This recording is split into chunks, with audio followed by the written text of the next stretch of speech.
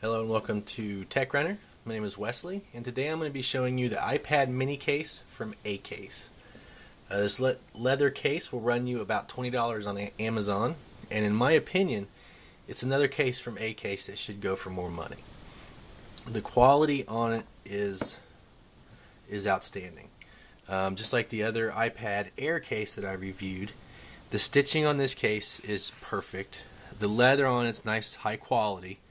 And the smell of the leather is really nice. I always like the smell of leather, but I don't buy too many leather products. But the cases I do buy because a lot of them are leather, and not a lot of them smell, but I like this one. This one has a unique design in ways of portrait mode or landscape mode. Some of the cases you just flip up and then you flip it out, but on this one you have to pop these tabs down, and once you have the tabs down you can set it up in 3 different angles. The first one, you have an 80-degree angle, and then a 60-degree angle, and then a 40-degree angle, which is the one that I use the most. When I'm sitting on the couch or at my desk or wherever, I like to be able to have this angle because it just suits me the best. But you can have it however you want. Now when you're at the 40-degree angle, you have this little lip down here, which is actually the locking mechanism too, or the locking tab. And the great thing about this case is it does have the magnet in it, so when you shut it, see if I can show it to you. When you shut it, it does lock. Open it, unlocks.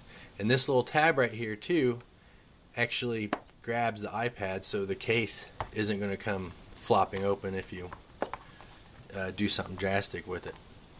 Now the iPad itself, it slides into these 4 areas, and it's kind of a pain to get in and out. And I really like that about this case, because the looser the iPad, the more chances you have of damaging it. But if you put the iPad in it, you simply slide it through these 4 pieces, and then push down on the back, which shuts these, and then you're good to go. Now on portrait mode, you don't really have a stand, which I'm fine with. I don't like portrait mode that much. I usually use it in landscape, but this one's got something that's kind of cool. It's got a hand strap on the back of it.